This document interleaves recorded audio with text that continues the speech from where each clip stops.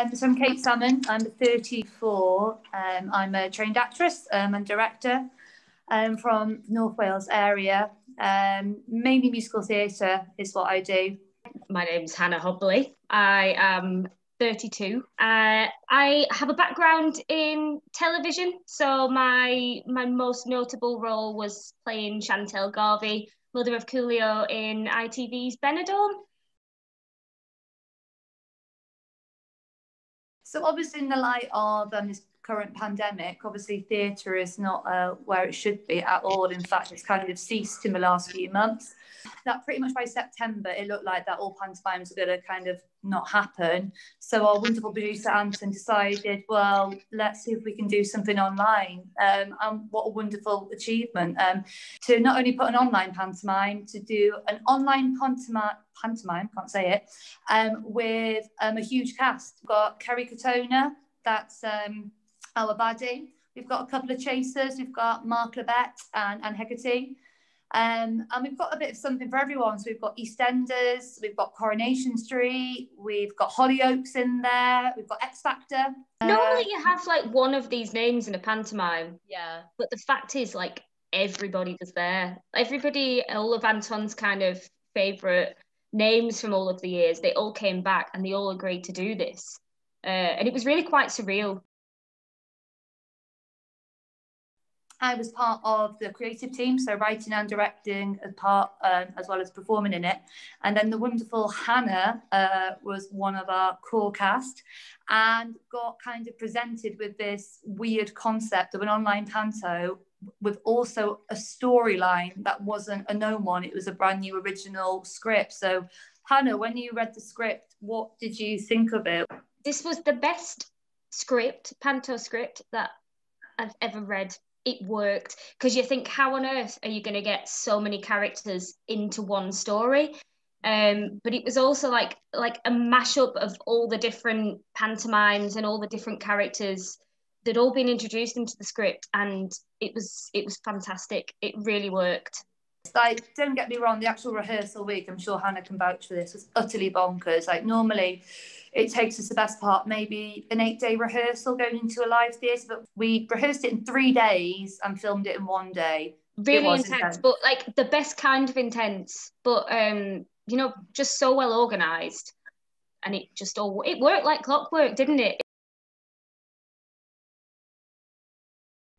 I can't speak on behalf of everyone, but I think a lot of them would have done it for free because it was innovative, it was fun, and we had an absolute great time. Obviously, it created jobs for us, which we're extremely thankful. And it all just kind of married and worked together. And because of the nature of the project, everybody was on board. And just, even though it was intense, everyone just pulled in and worked together. And I suppose that kind of falls into the positives as well. I think because we'd worked with, a lot of us have worked together before. So like a personal positive was working with Hannah, because we met on our first contract together.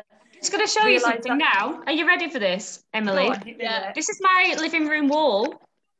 And here we have Kate Salmon. I see her face every day. That was the first pantomime that I ever did for Anton Benson Productions, and it's a panto that changed my life. A big part of it, obviously, was scheduling it. So in terms of actually, like, because another thing as well, COVID has thrown such a huge spanner in the works. You think about how close people are on stage together. In order for pantomime to work, slapstick comedy, everybody was COVID tested. So that was one kind of thing that we kind of adapted to. But in terms of the actual, and obviously the filming of it is completely different. Probably the most difficult bit, it wasn't getting up there and doing the scene. It was not having the feedback, which, you as a performer, you feed off that energy. Yeah. But at the same time, it felt so good to be in a theatre, and it felt so good to be standing on a stage again. The Real Pavilion, which was, and luckily, so lucky, when we kind of booked this, it was in the middle of lockdown. So luckily at that time, obviously Wales and England have a different ways of managing lockdown. So it just worked out perfectly that at that time Wales was open. The space, the staff, the people in Real were, just, it was a really lovely experience.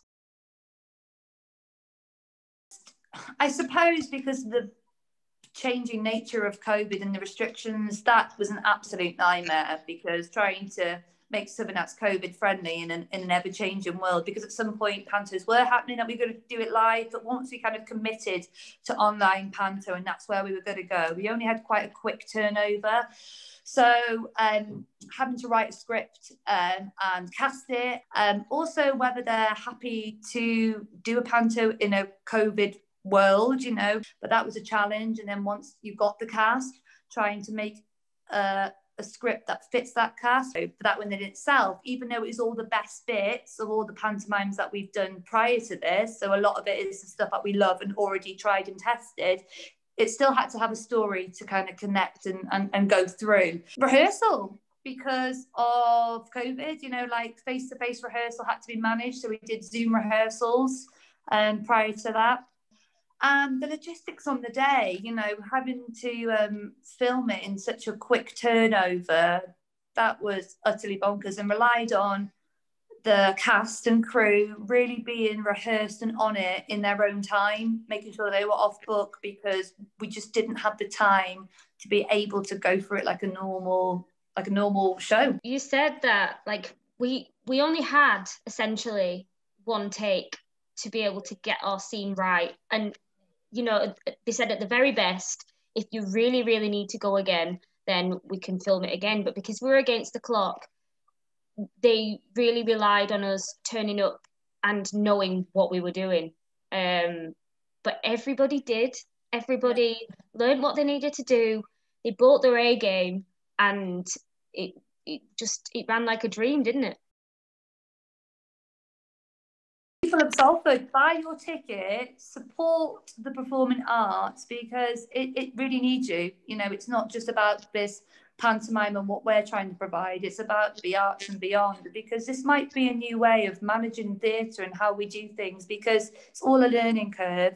And also, like, support Christmas, because Christmas is not cancelled. You know, we've really tried to put on a really good show and trying to bring that British tradition out there for everyone to see. It's an absolute bargain as well.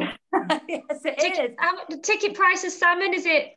Yeah, it's £15. £15 for a family. For one household. So £15 for a piece of live theatre for an hour and a half, to have that experience in the comfort of your own home. It is, as you said, Hannah, a bargain, and we love a bargain.